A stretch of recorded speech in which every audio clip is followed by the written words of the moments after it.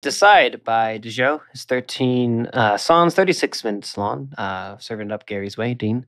This is, I believe, maybe his second or third record, I Yeah, believe. yeah. So Joe is actually Joseph David Keary, who is best known as playing Steve Harrington in Stranger Things.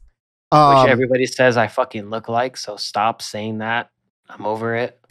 My I, hair, especially right now, because I've had a haircut since February, and everybody's like, "Man, you look like Steve." I'm like, "Shut the fuck up! I'm gonna punch you." when you have the long hair for sure, but he's like more of a brown hair, so I don't think that works out. But yeah, he has a side music career. The first album was 2020, was released in 2019, so a little bit jumping the gun there, bud. But technically COVID-19 came out in 19, even though it was spreading in 2020. So So he knew. we report you side on that. And he's also done a little bit of work with a band called Post Animal, I believe. But yeah, The Side is his second sort of LP project. So he's fairly, active in the music space.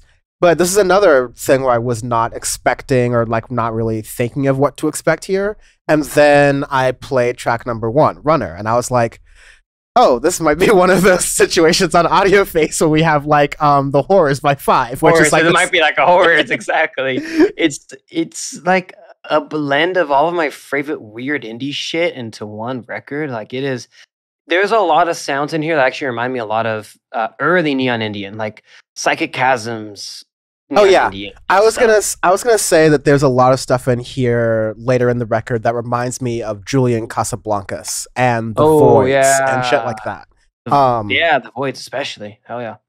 yeah, so there's a lot of good indie rooting in here. There's a lot of good instrumentation. I love the way Runner kind of blends and Great flips opening into track. things. It's really, really good, and I like how the album really hits the ground running with the first 2, even 3 songs, I'd say. Really great first 3 to open the album, and you continue to get like really good tracks through that. Yeah, I mean, the thing I like about it is it's very experimental, but in a reachable way, where it's not too out there to where it can't reach people, but it's not too generic either, where like my experimental ass won't enjoy it. There's a lot of different sounds, a lot of different themes that you'll get through it, but again, it's cohesive. It works together. Like the bottom half of the record and the top half of the record are very different, but it all fits together. In a 36-minute record, he's doing stuff where you can just make whatever you want in 36 minutes, but like it's showing you that you don't need to use like an hour of time to get out what you could do in 36 minutes. If you can do all this experimentation, all these different sounds, all these different tracks and everything in indie and pop and like alternative in that space, like he's showing that you can do it. You don't need to take an hour or so. There's maybe only a couple bands here and there that need to do that. And I love it. That kind of skipping ahead, like that bottom half of the record, I absolutely love. Like, is that all it takes? Go for it, figure out. Like when I got to that point, like those little, like that transition Figure you from out. all it takes to go for it. I freaking love that. And then figure you out, I should say. Love it. Yeah, Figure Out's a really incredible track. I think we did the beginning with Runner, we did the end kind of nearly with Figure You Out. Yeah. Um, the middle with On and On, I think that's just a really nice sort of track. Yep. mixing all of those things together. You get some of the Neon Indian sounds, you get some of the Julian Casablancas things, especially with the vocal layering, I would say. That sounds very reminiscent of that. And it's really, I'm impressed because you have some tracks in here that are like a minute long, 20 seconds long, things that you would usually, or 2 minutes long even, things you'd usually throw away as like interludes, but they piece the record together, which, and then to the point of what you're saying with album construction and timing, one, if you're releasing an album in 2022 that's over 50 minutes, you need to earn it. We've kind of said that a lot here, which means you need to be an artist who has shown you can do that kind of storytelling and execute it well. Or you've like, yeah, you're really putting yourself out there, and that might be a check you may not be able to cash at the end of the day. Because of albums like this, because artists are packing so much into 35, 40 minutes. And then my last point is that most albums that express an electronic flair get really chaotic near the middle or near the end, you know? You know, as they like start with their ideas and then, you know, they're just kind of all over the place because they're like too many ideas.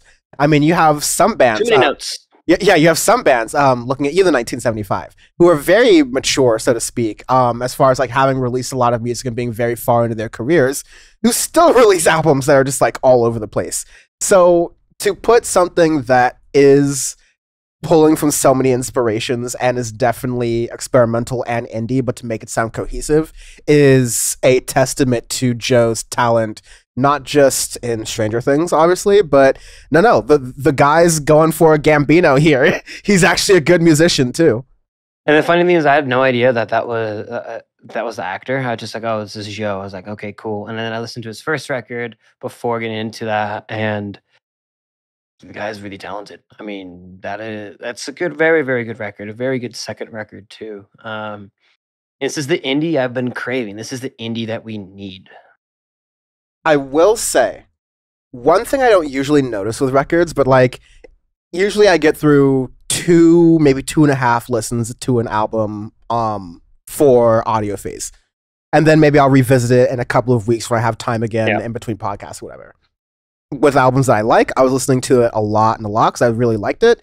This one, on like my third or fourth listen, I don't know, there were some songs that was starting to kind of get like over, and I don't know, maybe it was just because I was listening to them a lot in a short period of time. Probably a lot in a short period of time. That's happened to me a couple of times with records. But like usually, like that did not happen so quickly with the horrors for me because I did that very often, and so the horrors is S tier.